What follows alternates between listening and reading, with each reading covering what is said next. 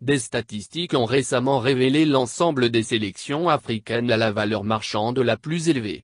Qui de l'Algérie, le Maroc ou encore le Sénégal est le plus onéreux de la Coupe d'Afrique des Nations, CAN, 2022.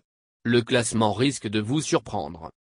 Dans cette étude basée sur le prix des joueurs prenant bientôt part à la Coupe d'Afrique des Nations, CAN, 2022, l'Algérie, le Maroc et le Sénégal figurent dans le top 10 des équipes ayant la valeur marchande la plus élevée.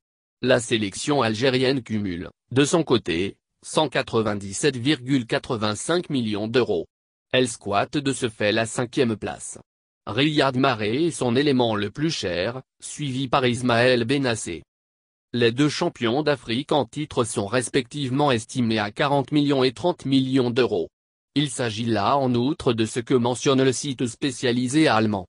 Le camp sénégalais, dont la valeur totale de l'effectif atteint 344,90 millions d'euros, ravit la première place du classement des sélections africaines les plus chères. Il est suivi de la Côte d'Ivoire, avec 312,23 millions d'euros, et du Cameroun, pays hôte de la CAN 2022. Ce dernier a une valeur marchande de 276,55 millions d'euros. La 4e place est, quant à elle, occupée par les Lions de l'Atlas. Leur valeur marchande est de l'ordre de 117,50 millions d'euros. L'Égypte est, pour sa part, 6e 143,70 millions d'euros.